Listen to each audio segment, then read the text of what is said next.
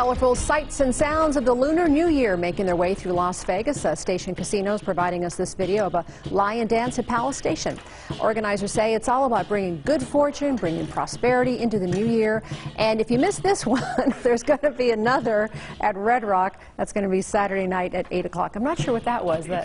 I believe someone was throwing flowers at, and I'm almost certain he didn't expect it. No, I didn't. He didn't have his hands up.